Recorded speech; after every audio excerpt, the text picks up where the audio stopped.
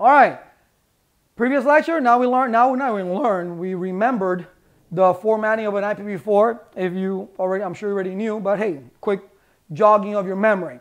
Now let's take a look at those classes of addresses, right? Which people still doubt there's no classes. We're still using IPv4, ladies and gentlemen, still using it. Even if you're using IPv6 in a dual stack situation, guess what? IPv4 stacked with IPv6. So there is classes of addresses. Do not get confused with class full routing and classless routing when I'm talking about a class of address, because it does exist, okay? Anybody tells you any different, you tell them to shoot me an email. All right. I'll discuss it with them personally. All right, now, the class of address. All right, we know that there's A, B, C, D, and E, okay? And that each class has its range, right? The range for an A is 1 through 126, and I'm going to write them out first and then we'll discuss it. Then we have 128 to 191, and that is an 8. Then we have 192 to 223, 224 to 239, and then 240 to 255. Okay, let's talk about these ranges first. All right, and we'll switch out colors here. We'll use red. Red. Okay. Now, as you can see in the Class A, we don't use the zeros. Some books, some literature out there says that the range is 0 to 127. But you got to take away the 0 and you got to take away the 127 because they're reserved addresses, so therefore the range is 1 through 126. So why even bother saying that? The range for Class A, when we're talking about, because we're classifying an address, okay? All right, so here's your 4 octets. The octet that we're interested in is the first octet. So if you see a number that falls, whatever number falls in there, you're going to say, hey, this is the Class A, this is the Class B, this is the Class C. Okay? That's how you classify an address. You're looking at the first octet. At the first octet, okay? All right.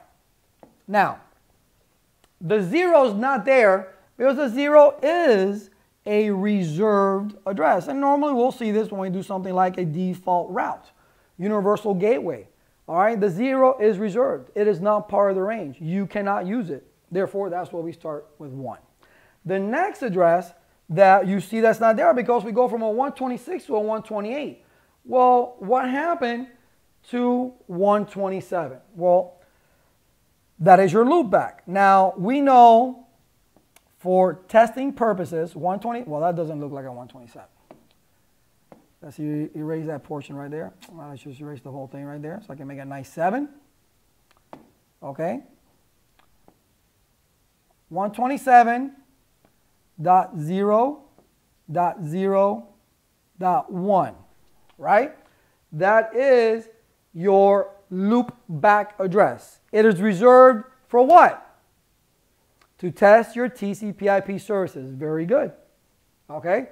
That's what you're doing. When you ping this address or ping the word loopback, because that's what this is, loop back, right? You're testing the stack, the protocol stack, to see if it's working. But now, remember, in IP version 4, the whole 127 address or range from 127.0.0.1 to 127, 255, 255, 254. You can ping any one of those addresses. You're going to get the same thing back because it's reserved just for loopback. But on a test at school or your certification, this is your loopback address. Okay? 127.0.0.1. Don't go telling your teacher now that last said, hey, I can ping any address. Hey, so they're all loopbacks. That should be the correct answer. No. When you go take your test, that's the only correct answer. When you go out there and you do it and you ping 127.15.30.8, it's going to come back with the same response because that whole range 127 is taken up. That's why you see it skipping down right there. Let me talk about one other in particular that I'm sure you all know about, is the 169.254. And then I'm going to put question marks here because it can be whatever number in the last, in the third, and the fourth octet. What is this address? If you were to see that address in your, you go to command prompt, you type in ipconfig all, and you see 169.254. What is it that you're going to see? Oh, I'm not getting an IP address. Or you didn't set it, okay, statically, and you're DHCP enabled, but you don't have a DHCP server, so you're not receiving an IP address. So the protocol stack assigned itself a 169.254. And of course, that's called the IPv6. The IPv6, right? Automatic private IP address, right? It assigned itself that, and you can manipulate that. You can manipulate that if you do enable for, have it to get an IP address from a DHCP server. There's a little extra tab that can go in there, and you can actually put static IP addresses that you would like if the DHCP server won't assign you one. All right, so again, these are one of the 3 most common ones. There are a lot more reserved out there. We're not going to get into that. But so you can see in this range, at least in the B range, that 169, because this would be a B address, it's not used because it is reserved. Now, I'm not going to retract that statement, but I am going to elaborate one more thing on that. I got to work with, at one point, Orinoco wireless routers. And their default IP address, I don't remember the last 2 octets, but I stuck to my memory that, hey, they're using the IPv6, ooh, excuse me, I'm going through puberty. The IPv6 169.254 was their default, whatever it was. I don't remember the whole thing. But they're using IPv6, and it kind of makes sense. At first, it was like, why are they using that? Well, you don't have to change your IP addressing if you just have a computer off somewhere. You get an IPv6 anyway, so it will be able to connect to the router. All right, but Orinoco routers, at least the ones that I worked with several years ago, were using the IPv6 as their default IP address for you to access the router. So just throw that in there, a little tidbit, okay? Another address, even though we're using it for the IPv6, Orinoco was using it for their address to go inside the router. All right. So let's get rid of this right here. No, wrong one. Okay. All right. So now we have the B range, 128 through 191. C, 192, 223. You can see they're pretty consecutive. Once we get to the D is a specific class of IP address. Here we deal with multicast. We all know, we use the same example everywhere we go. Video conferencing, okay? Sending a packet to a group of individuals within that range of IP address, okay? And again, we do use multicast addresses within the new routing protocols to send out updates as well, okay, within that particular range, all right? So the class D address is really reserved for those purposes. And the last one, in pretty much every literature, it says experimental. I'm going to call it, maybe I can get a trend going, Black Ops. Okay, because I've never seen anything else on it. If anybody knows about anything else, please send me the information and I'll disseminate it to everybody. But in every literature, it's just experimental. You can't use it. You try to put it inside your TCP/IP properties, it'll kick you out. All right? So these are your classes of IP addresses, and this is the range. But we're not done there, because each range has a default subnet mask. A default subnet mask. Now, it doesn't pertain, because these last two, since they're specific addresses, do not have, default subnet mask. You know, see, it didn't do it there, but it did it to that one. Okay, no problem. No problem. We'll just write it again. Okay? All right, so this was class. Why would I do that? A, B, and C. So the default mask. Here we have for the A, 255.0.0.0. For the B, 255.255.0.0. And for the C, 255.255.255.0. Okay, and what does that mean? What does that mean? Okay, let's get our red here. We have our octets. First octet, second octet, third octet, fourth octet. Okay? If we have the 255.0.0.0, that's the default for class A. That means that there's any, let's draw a different line. Let's do a little different color. Let's use green. All right, for class A, that means there's an imaginary line right here. That means that this is the network. Okay, and these are the hosts. For class A, that means this octet, 255, is masking that octet, saying, hey, you can't touch it. It's completely full. Leave it alone. You can only work with the last three. That's what that mask is saying. All right. So let's see. Oh, I'm not going to take the chance again. Okay. Now for the next one. I'll put my dot back in. It's a lot simpler to do that than the whole thing. Okay. So that will be a class A. Well, what if you have a class B? If you have a class B, it's 255.255. That means, oops, that means that your imaginary line now is right there. So now that means that these two octets here are your networks, and the rest of it is your host. Okay, so now the first two octets are completely taken up. They're being masked by the subnet mask. And then you can work with the last two octets, okay? And then now that you see how that's going, I'm sure you get the idea on how it's going to work for the last one of 255.255. It's in between the third and the fourth octet. Okay, what happened there?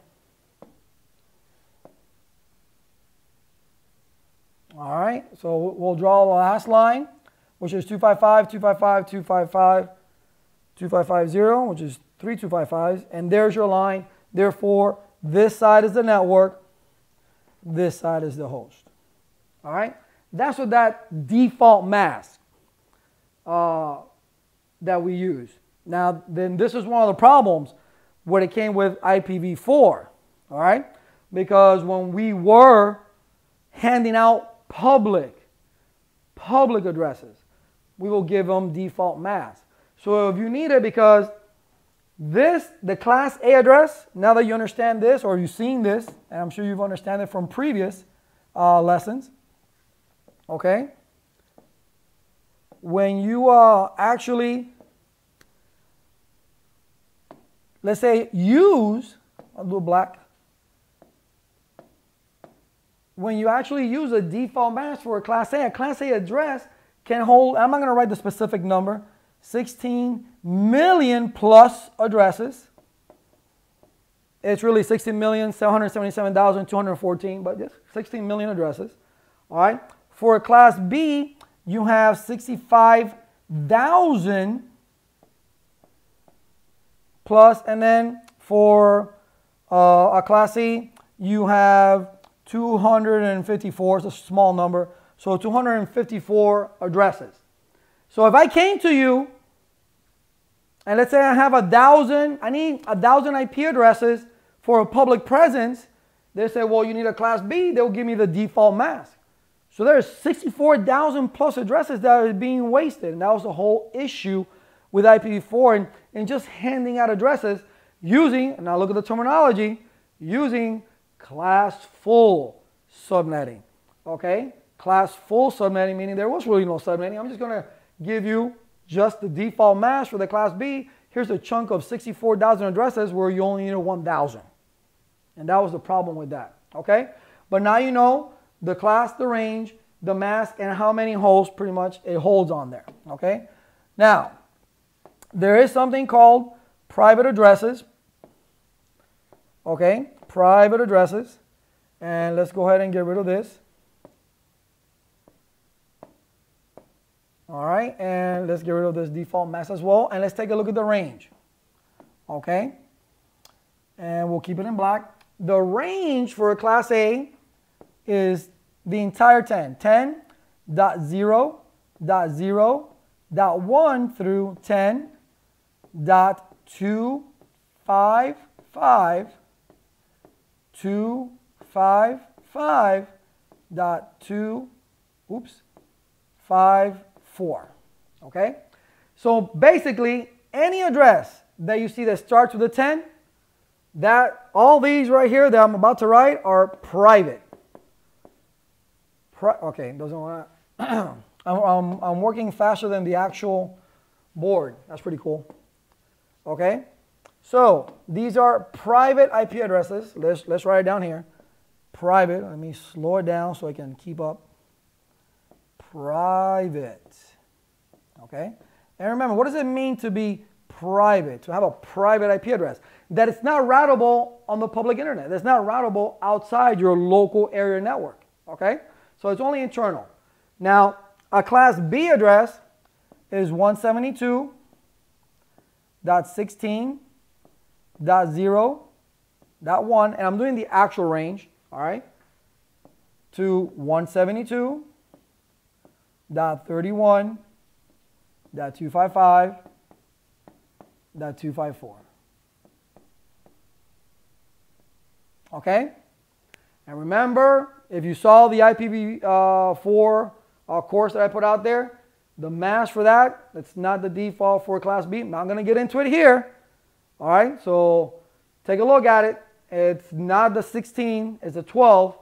And you can look at RFC 1518, RFC 1518, I believe it is, for the private range for a Class B. But there's your range because you see that it changes right here. So a subnet mask had to determine those numbers. And then the last one is 192.168.0.1 through 192.168.255.255. I mean 24, sorry, 24. All right, so if you see something with that 192.168, that's a private IP address. If it's 167, it's public. If it's 169, it's public. But if it's 168, it's private. Of course, it has to be 192 as well. Okay? So these are the ranges of your private IP addresses, your private IP address range they use internally within your network, as well as you cannot go out on the public internet. Okay? With that, and you need to know now if they ask you for the mask, you're going to give a CIDR 8, CIDR 16, and CIDR 24 like you would for any normal other Class A, B, or C. But if you want to dive deep into how they got these numbers, the mask does change. So I urge you to go ahead and take a look at that. All right, so there you go. Classes of IP addresses, their ranges, complete ranges, private ranges. All right, now you know with their mask and how many hosts they will hold. All right, so we're done with this lecture. Again, we're moving right along, brief. Remember, we should know IPv4 by now. If not, you need to get that other course, IPv4 course. I'll see you in the next lecture.